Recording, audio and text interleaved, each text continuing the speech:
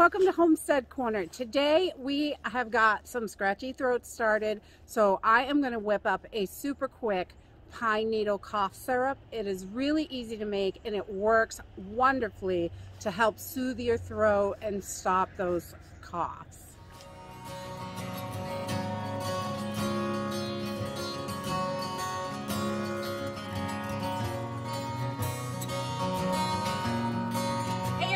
It's Jenny from Homestead Corner. Today we're going to whip up some super easy pine needle cough syrup.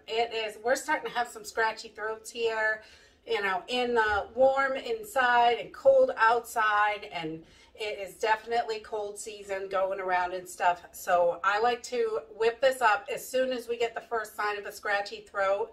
This is great, fresh. It does not have to sit for a long time. So you can whip it up when you need it, which is really nice. And we are just going to use simple ingredients that you probably have in your home and maybe right outside your house.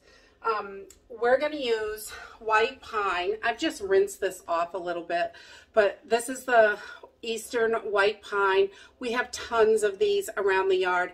They are super high in vitamin C, which is wonderful for you. So, and it really helps when you get that scratchy throat, and this is wonderful. It helps soothe coughs and things like that. We really like to use it, and what a money saver. We're not buying all that junk at the store, and it's natural and it's good for us. And back in the day, people cooked with pine and other conifers to help increase the nutrients in their food and stuff, and they use this as medicine. And you can use other conifers as well. This is a hemlock. You can use hemlock, and you can see right here, right on the stem, these little greenery pieces. They're like upside down right on the base of the stem. You can tell that's hemlock.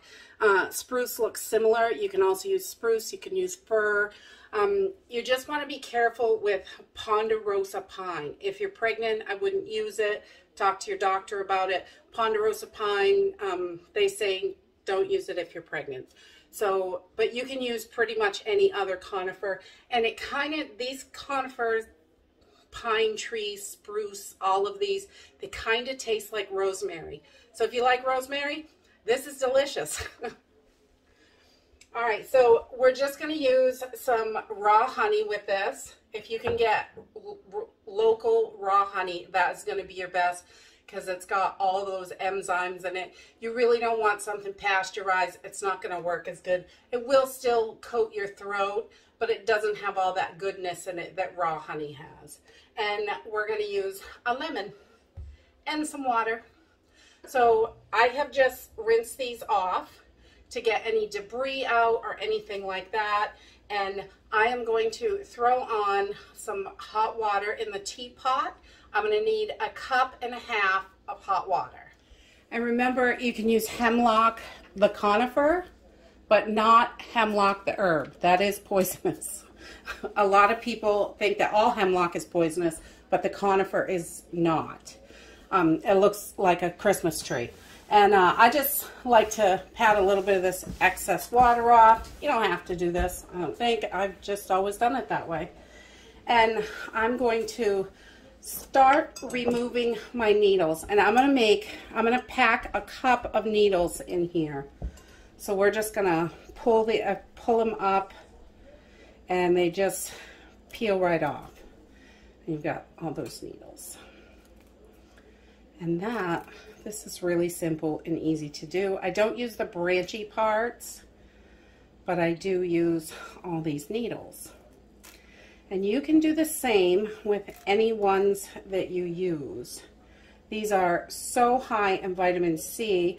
Back in the day, they used this if they weren't getting enough fresh fruits and vitamin C.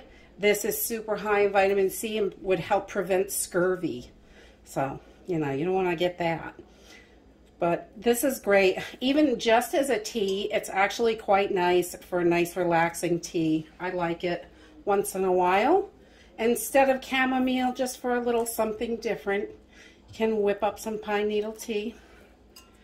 and it's super good for you. You don't need a whole lot of these. We're going to use these for other projects as well, so I got more than I needed for this. But we're just going to pack these right in until I have a whole cup. Okay, so once you have got your boiling water, I like to make sure I have a cup of needles packed in there the best I can, and then I'm going to use about 1.25 cups of hot boiling water. And we're just going to fill this bad boy right up. And we're going to pour this right over the needles, and we're going to let this steep like a tea, just like you would tea, except we're going to let it go until it is completely back down to room temperature. And I'm just going to put a cover on this, make sure nothing gets in there, just a little plate.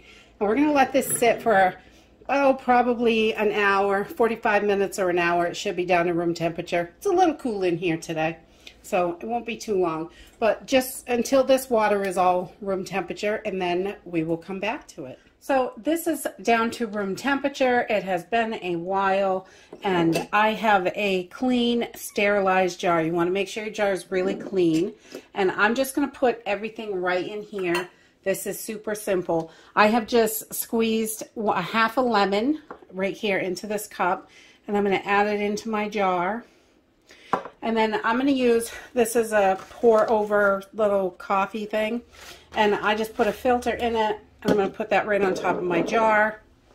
And we're going to pour this right through the filter. So it's just going to take out all the needles and any debris or anything like that. It's just going to go right through there. And you'll see it dripping down through. It doesn't take too long. A little bit of time. We're just going to keep pouring until we get it all in there. And this way we're getting all the goodness from our pine needles. And I throw these in the bowl for the chickens after, because there's still a little bit of goodness in there. And we can put these pine needles right in here and squeeze it just to make sure we get all of it out.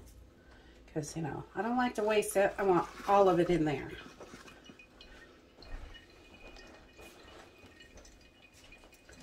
And we'll just pour that last teeny bit. And then I just take the filter and just squeeze. And get that last little bit of goodness out. Okay, and then I am going to add a 1/2 cup of raw honey. I've just got some honey here, and we're going to put that right in. We want to pour it right in there. And this is going to give you a nice big amount. This is going to last, which is good. And this will last in your refrigerator for 2 to 3 weeks. And if you don't use it all in that time and you want it to last a little longer, you can freeze it in cubes or in a baggie or whatever, and then take it out of the freezer as you need it. You can definitely do that. We just want to get all that honey in there. I don't want to waste any. And we're just going to mix this all together. It's not very warm, so it takes a little bit of mixing. But we have a beautiful syrup here.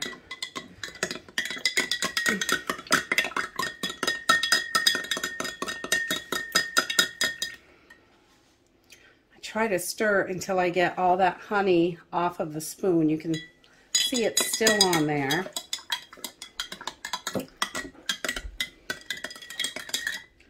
Okay, once you have that all clean, there's no more honey. Ooh, you can taste that. Pine needles. I put the cover on, and I'm going to give it a good shake. And you can pop this. You can use it right now. It's ready. I take 2 tablespoons at a time for a sore throat. You can take it every hour if you need to. It helps tame that cough really well. And I just give it a good shake.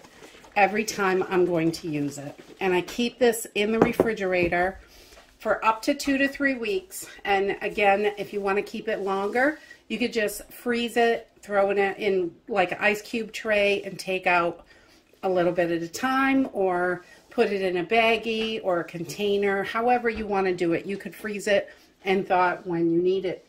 Again, this is great to have. It's really inexpensive. It's all natural. You can get the pine needles over and over and over. It's definitely self-sustaining and a great self-reliance skill that you can have. And that's it for today. If you like this video, give me a thumbs up. Subscribe. I'll see you in the next video. Bye.